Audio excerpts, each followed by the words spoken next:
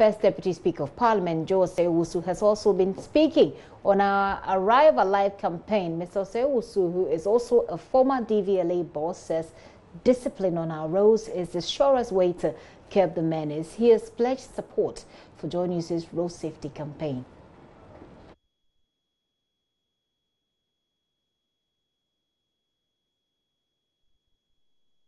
Consistently ensuring that drivers are disciplined. Discipline in the acquisition of their driver's license, discipline in the maintenance of their vehicles, and discipline on the road.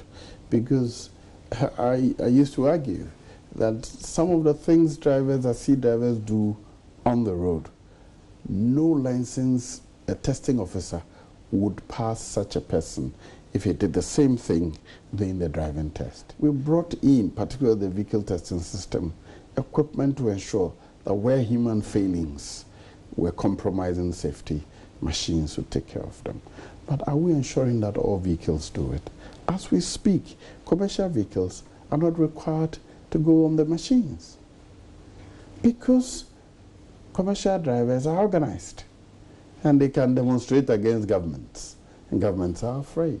But otherwise, safety of you, the driver, and your passengers should be paramount. The rule, every driver knows that you cannot overtake at a place where you cannot see clearly up to 50 meters or more. But they do it all the time. What people do on the road, if we had money, we employ for every 110 kilometers, you have 2-3 policemen there, and then you make sure that we have cameras. If you breach any of the road use rules, you are punished. But we don't have that kind of money. There's competition between building more schools, classroom blocks, employing more teachers and nurses and hospitals, and employ more policemen to man the roads. We should also take responsibility as individual drivers. Congratulate you for starting that project. I'll support it with every information I have. But please, let's sustain and put the pressure on the drivers and the unions to accept voluntarily to have their vehicles tested.